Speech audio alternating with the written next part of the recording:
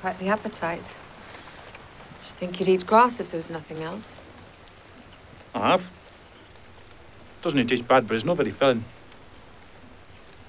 You've actually eaten grass? Eh? No, winter. Europe or last.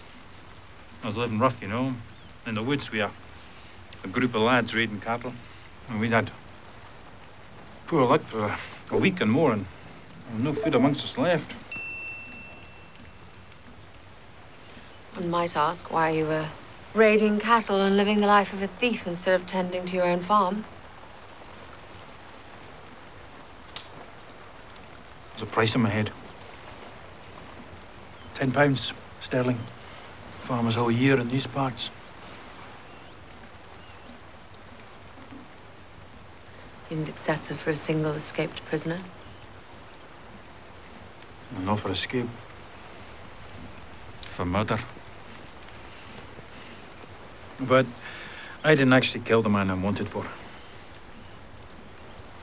Very complicated man, Mr. McTavish. Nah, it's a simple story, really. I told you what happened to me at Fort William. I could hardly move for a day or two after I'd been flogged the second time. And then I had fever from the wounds. Once I could stand again, though, some friends made shift to get me out of camp by means I'd best not go into. There was some ruckus as we left, and a redcoat was shot. Not by you. To tell you the truth, I was too weak to do more than hang onto the horse. 4 years ago now. More like an old dream, but there it is.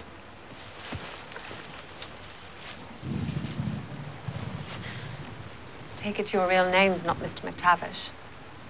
No. No, it's not. A nom de guerre, as it were. If you like. That's valuable information, that. Well, I doubt there are informers in the castle itself, but there might be some about the countryside. Be glad enough to earn a few pennies by letting the English know where I was. Did they know I was a wanted man? Does Colum know? That I'm an outlaw? Aye. Colum knows.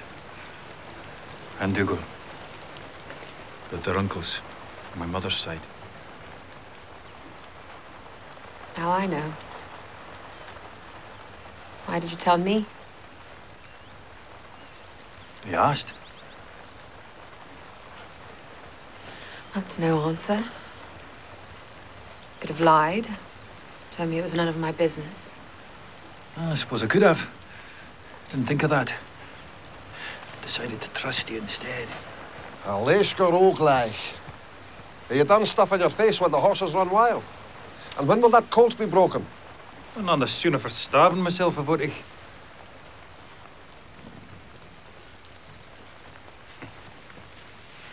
I best be returning to work. Thank you for the food and the Let's try not to get flogged or stabbed today. That'd be thanks enough. No promises, Sassenach.